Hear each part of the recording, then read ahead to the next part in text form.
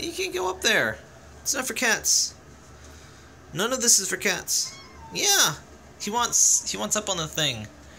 Which, I put a towel up there to see if maybe he would decide it's not a safe place to jump up now.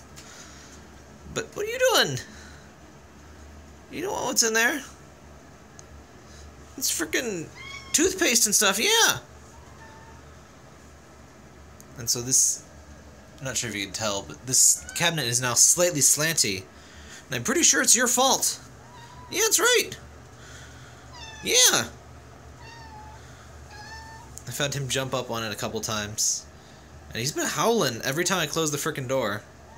That's right. Yeah. Yeah. It's all your fault. You never tried to get up there before. There's nothing fun up there. There's nothing at all up there. It's just dust. But, what are you doing? Please do not destroy my house. It is expensive. You can't afford a house. You're a cat. Yeah. That's economics for you. Yes, hello. Have you decided not to disrupt the thing? Have you? No? What do you want?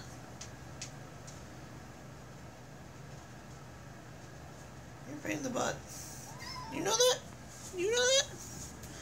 You can't go up on the thing. Oh, don't. That's why we have doorstops, Parker. You're a little pest. You're a little pest. Yeah. Yeah.